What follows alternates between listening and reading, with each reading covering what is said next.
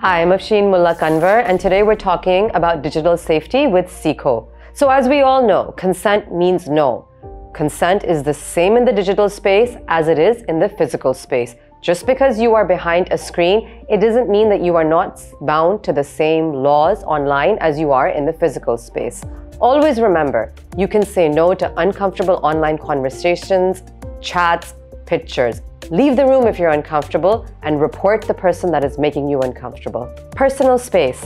Not everybody should have access to all of your information. Like in the real world, physical world, the same rules apply online. If you feel like someone is harassing you, if someone wants too much information, if they're trolling you, say no.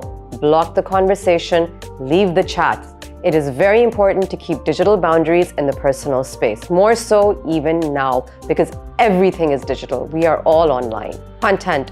Social profiles don't need to be shared for corporate work. Keep your work separate, keep your social separate, unless you have to mix the two for some reason.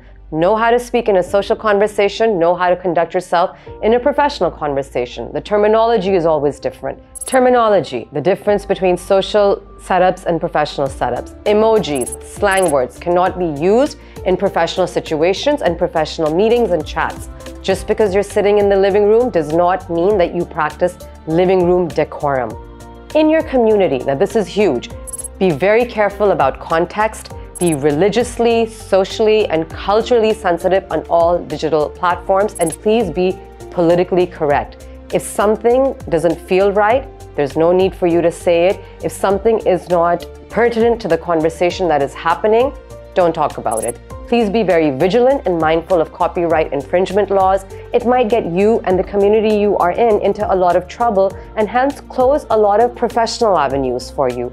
Do not plagiarize anybody else's work. Always reference, always cite. You are responsible for the community that you operate in and to keep everybody safe so your community can move forward in a big way.